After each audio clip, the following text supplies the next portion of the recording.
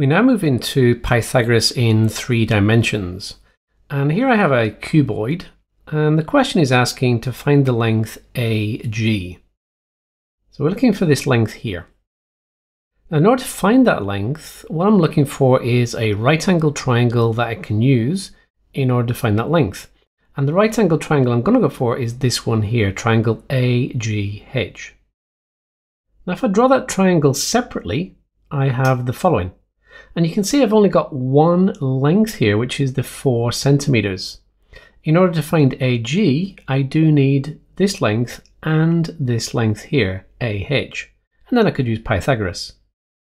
So in order to find length AH, I need to look for another triangle, which is going to be this blue one here.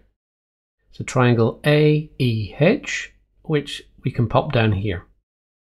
Now AEH, we've got 2 known lengths, so we can actually find AH.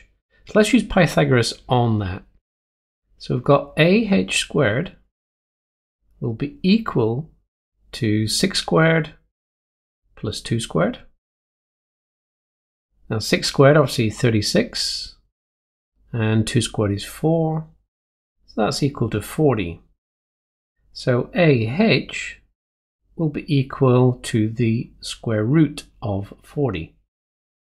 Now obviously I don't want to find the square root of 40 yet, because I'm going to have to use this AH in this triangle here. So AH is the square root of 40.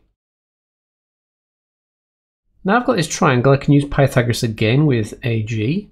So I've got AG squared is going to be the square root of 40, which I'm going to square, plus 4 squared. Now the square root of 40 squared, well, that's just 40. And 4 squared is 16. So we get 56. So AG squared is 56. So AG is the square root of 56. And the square root of 56, well, that is actually 7.5. So we've got 7.5 centimeters, and that is to 1 decimal place.